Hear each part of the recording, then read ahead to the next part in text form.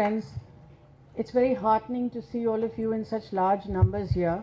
I think it's a testimony to Anjali's great popularity, but I also think it is because all of us do realize that the topic of this book, Death is Not the Answer, is something that we need to take really, really seriously.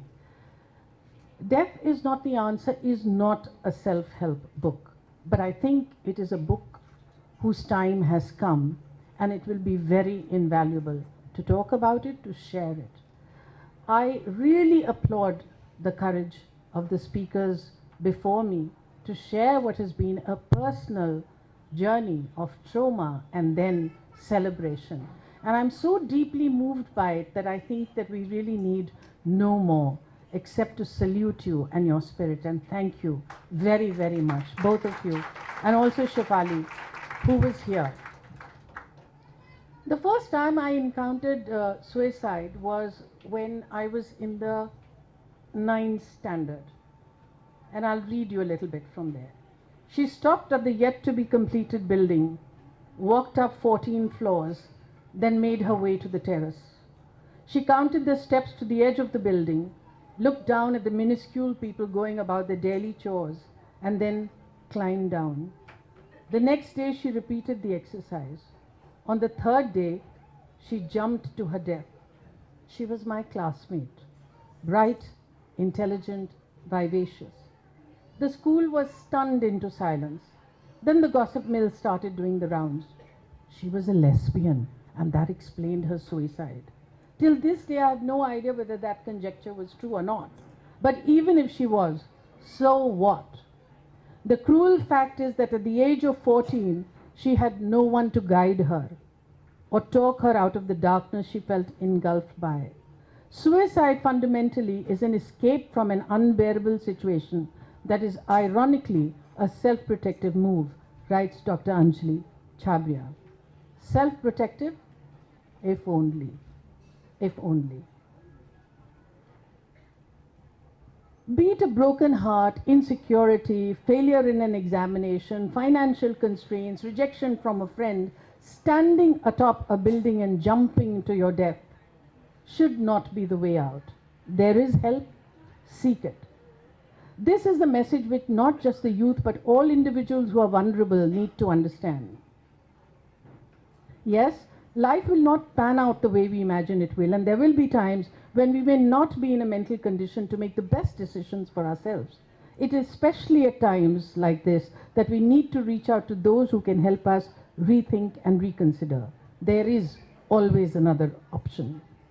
It has been said here before that in our society there is this unspoken fear that the minute you talk about a mental illness, people will look at you as mad and they will make fun of you, they will deride you, which is why people do not treat mental illness in the same way that you would a physical illness. You would, if you had a heart problem, you would go to the doctor. If you had a headache, you would go to the doctor. So why, when it is a physical, when it is a mental illness, do we worry about it so much? This book is an attempt to make us understand that there should be absolutely no shame attached to it. And one of the things that Anjali told me that came as a real surprise to me was when I said that, you know, how do we recognize that somebody is sort of has a tendency to commit suicide?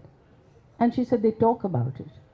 And that came as a huge surprise to me, because you know how we are. If somebody talks about suicide, we say, "Itna drama kar rahi hai, aise thodi koi baat karta hai." She would commit suicide. Now that is the wrongest thing. You have to pick up that signal. If somebody talks about suicide, that person needs help. This is something that we should all realize.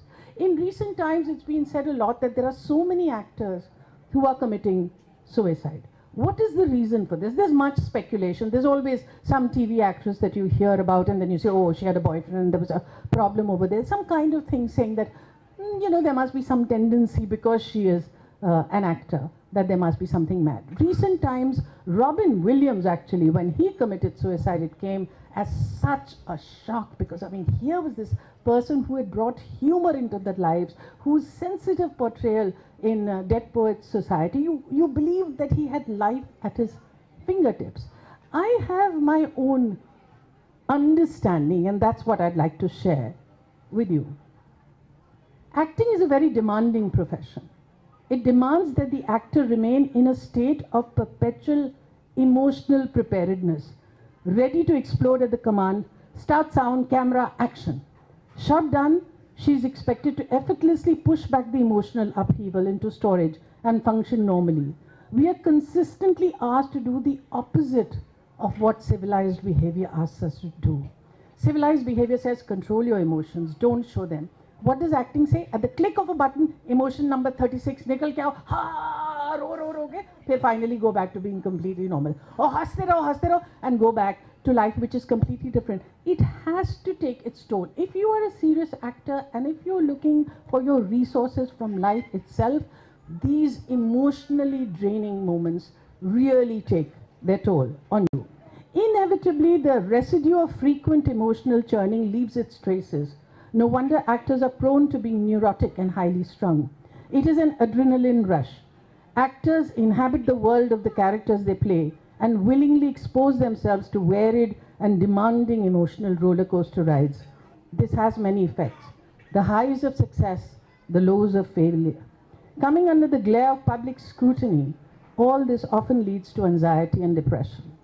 Nobody believes this. An actor is supposed to be the epitome of confidence and positivity.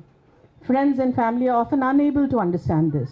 Even small irritations start assuming the proportions of insurmountable obstacles.